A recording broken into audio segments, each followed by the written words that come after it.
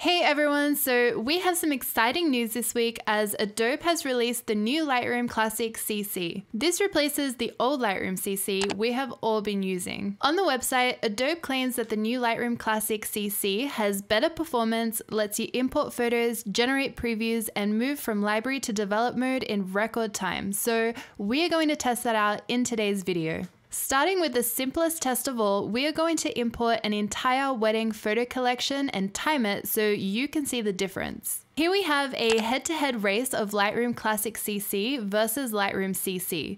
We are importing 3,886 photos into each catalog at the same time to see how they compare. Normally, I would import the final selected photos from a wedding, which would be around 1,000 images. However, with the new capabilities that Adobe claims Lightroom Classic to have, we would now be importing all the photos we shoot and culling them here rather than using a third-party application such as Photo Mechanic or Adobe Bridge.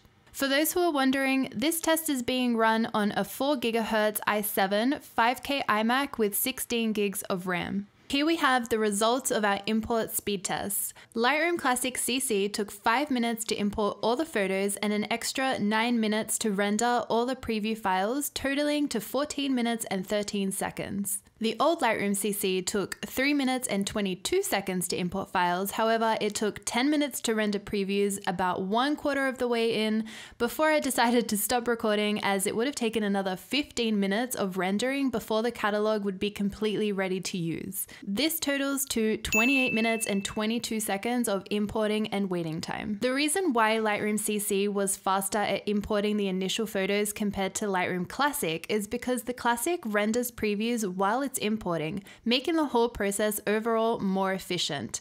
It is also significantly quicker at processing previews than the old Lightroom at 9 minutes compared to 22 minutes. While importing, the embedded and sidecar preview option has been optimized, meaning that culling your images should be faster. Here we are comparing how fast it is to flick through images in Lightroom via the library panel in real time. As you can see, the speed has vastly improved in Lightroom Classic.